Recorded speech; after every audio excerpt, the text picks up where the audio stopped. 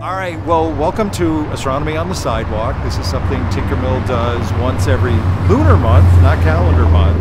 And we come out on the night of the first quarter moon. We can't look at every kind of object because we're downtown and there's bright lights here, but there's a few objects like the moon and maybe some bright stars and maybe even some deep sky objects that we can see. But it's an opportunity for us to show the entire community what they can see in the sky, talk about some of the things that we like to do, not only when we do astronomy, but also just the kind of fun things that we do at Tinkermill all the time, which is we all share a passion together, so we do it together, and it's a blast.